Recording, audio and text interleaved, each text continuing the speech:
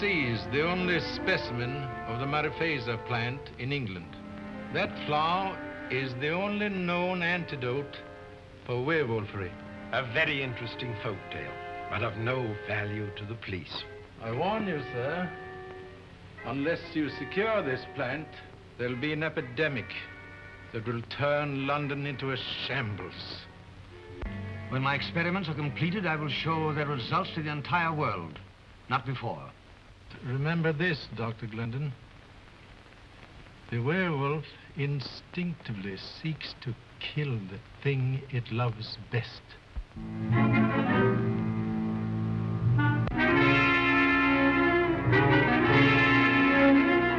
You brought this on me that night in Tibet.